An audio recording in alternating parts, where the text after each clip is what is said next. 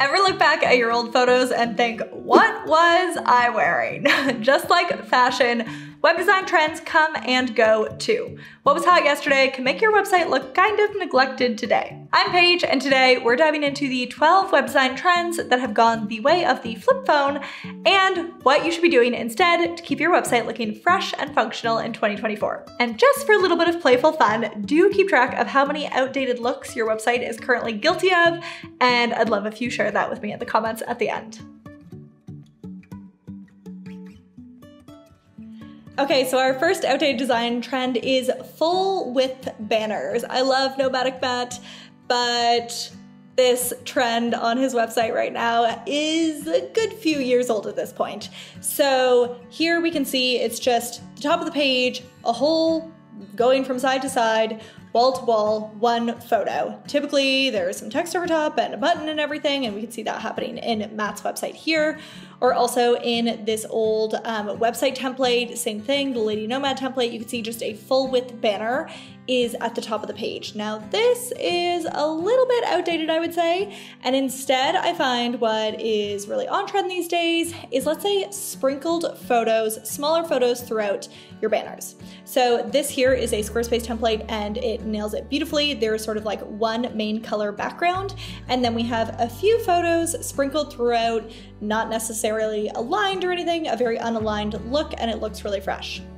We can say that if we go over to the Copy Bar Collective, same thing, we have a few different images happening here. The one is actually a video, and again, sprinkled throughout, not one photo, wall to wall. And same thing here on Heather Talbert's website, same thing as I go through here. She has a few less photos, still the text and everything happening, solid color in the background, and then she also has it here too, where she sprinkled these pictures, and this looks really, really fabulous and modern. Over to Tim Ferriss's website, he has both the full width banner happening and also the second outdated trend, which is a sidebar. Sidebars really have gone out of trend in the past few years. Yes, they're good to show your bits and pieces and calls to action and books and all those things, but to be honest, it does make your website look a little outdated at this point. So instead of the sidebar, what I would do at this point is just nothing. Some nice white space, or having your content fill up a bit more of the width of the page, and just say adios to the sidebar. Another thing that was very typical and trendy back in the day on websites was to list out your services or your offerings in a way where you have some sort of like graphic image. So say we have these circles happening here, we have strategy, campaigns, and coaching, or over on this template, guidance sessions, workshops, and speaking.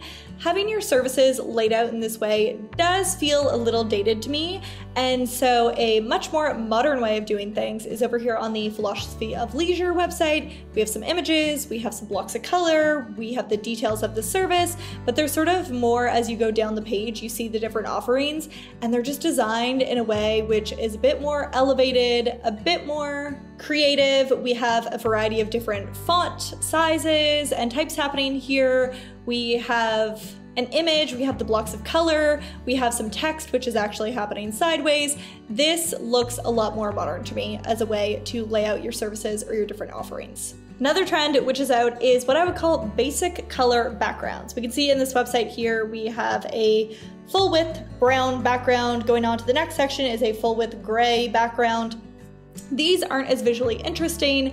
Websites tend to have a bit more creativity to them these days, and something which is similar but just ever so slightly different and elevated is when you have a border around your section. So we can see that this is a one color background happening here, but there's also a white border happening around the edges, and that looks really modern. So as you can tell from this one, sometimes your website doesn't need an entire redesign. Just a few tweaks here and there can really make it look a lot more with the times. Outdated design trend number 5 is scripty fonts. If we're here on Melissa Griffith's website, you can see that her Hey There font, it looks like handwritten, and this is actually something which truly everyone was doing a few years ago, but isn't as common now.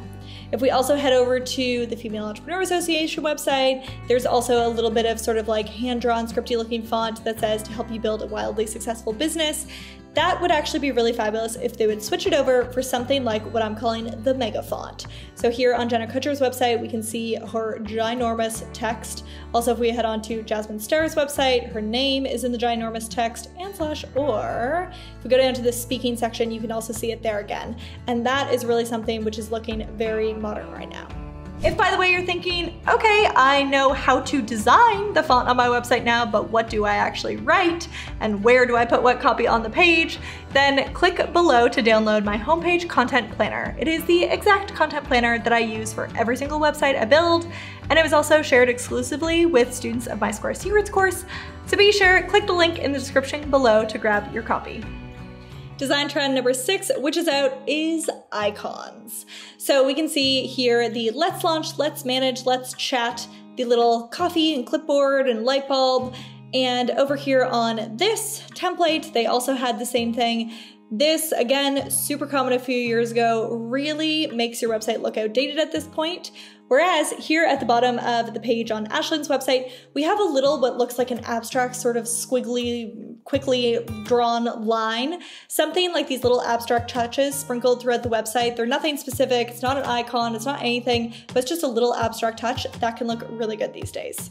Okay, now out of all of the design trends, which I think will give away the fact that your website was built 5 or 6 years ago, the most is this one, and that is alignment. Having everything perfectly aligned. So we can see here we have the different like course topics, and these are all perfectly aligned side by side. They're all the exact same ratio and everything. When we go down to these sections here, it all is perfectly aligned in a grid.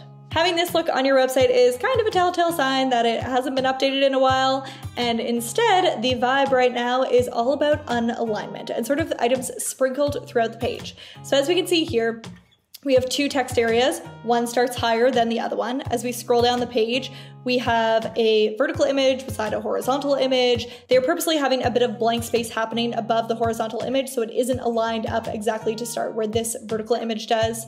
As we scroll down the page, we can also see it here on the featured on the journal section. We have 3 different images, and the font is happening just below the image, and because they're cropped to different ratios, they also look very unaligned. This look is a little bit harder to pull off, but honestly, if you follow the guides and look at some other similar websites these days, and you decide to make a layout similar to one of their sections, this can look really, really good. Design trend number 8, which is out, is staged photos. So as we look at these 2 images here on the left and the right, looks like it was exactly prepared for this picture. We have laptop, and we have notebook, and we have candle, and we have pen, and then we have a woman putting something on the wall, and it just looks very planned out and very staged. Same thing if we come over to this website template. Again, this doesn't look like the most natural photo in the world, and neither do these ones here either. When we head over to Shanna Skidmore's website, here on the left-hand side, she has a fantastic photo. It's a little bit abstract, it's a little bit blurry, it's a little bit hard to fully even understand what you're looking at, but it also does look beautiful. Here on Dropcap Design, the photo on the right-hand side, we can see that this image seems to be taken through some glass or a window that may be a little foggy, and that also gives it a very creative look and feel. Coming over to madebynf.com, there is an obviously very intentional blurry photo happening on the right-hand side. And over on the Feather and Twine website, we have an image from a wedding. Now this one could honestly go one of 2 ways. It looks a little bit grainy, which you could say maybe the photo quality wasn't that great, but I actually think in this case it was intentional. Also, when I scroll down to this image here, again, very abstract, very creative.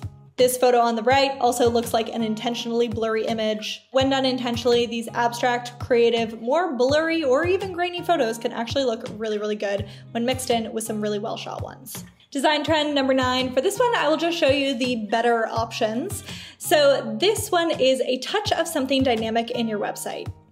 As we can see, the image happening on the left, it's not too much, it's not the entire website that is crazy and things are moving and things are changing, but it's just one little piece of something creative and dynamic happening on the website. If I go over to elizabethhullevents.com, we can see that there is a video playing, and again, it's just one touch of it. The whole page isn't like this. There's just one piece which adds something a little bit more dynamic to the page, and that looks a lot more modern than something which is just every single piece of the website is static. The next design trend which is in is what I call interesting movement of the page. So while I'm scrolling through the top of Lexi Hand's website, it's normal movement, normal movement, normal movement. This is what you would typically find and is more of a design style that you would find previously. But as I get to this section here, you can start to see that interesting movement is happening on the page. The left is staying static, the right is having some dynamic movement happening, and that looks really modern these days.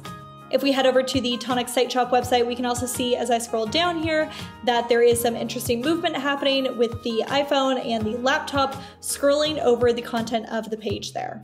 Now, this is a design trend which, if overdone, can be very confusing for your user, so I would say to use this one, but use it sparingly and just a touch here or there on your website. Another trend which is out in the female entrepreneur space is the sort of girly, over-the-top pink type websites, the ultra feminine look, like this one here, and also this one here.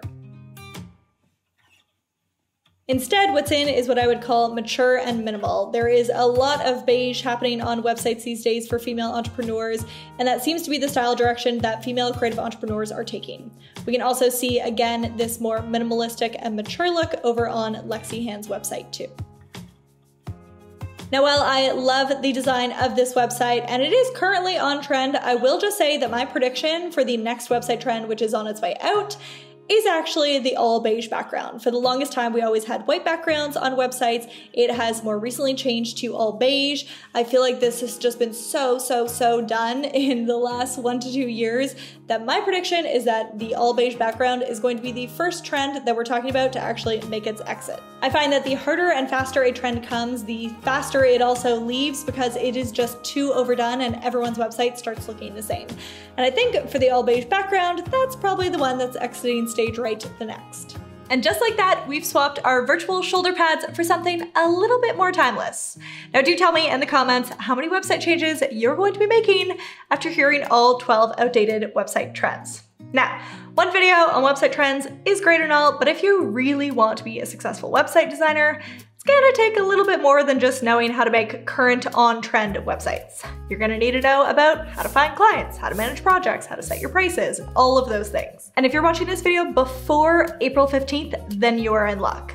I'm hosting a live event, the Profitable and Productive Web Designer Bootcamp, where for 3 days, I'll be sharing all of the things that you need to know in order to start and grow your web designer business.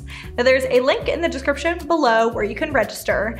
Do know that this is one of the very few free live events that I host for web designers in the year. So again, if you're watching this before the 15th of April, trust me, go register. In addition to all of the amazing education you're gonna get at the event, I'm also hosting a giveaway. One lucky event participant will win the Ultimate Web Designer Starter Kit. Basically, I'm gonna pay for your web designer client contract, your CRM system, and Canva Pro for a year. Last year, Shannon won, and she kind of couldn't get over the fact that she actually won something, and this year it could be you. Again, link with details on the Profitable and Productive Web Designer Bootcamp is in the description below, and on that page it also has all the details on the giveaway and how you can enter for that too. I cannot wait to see you there live. You, my friend, are going to love it.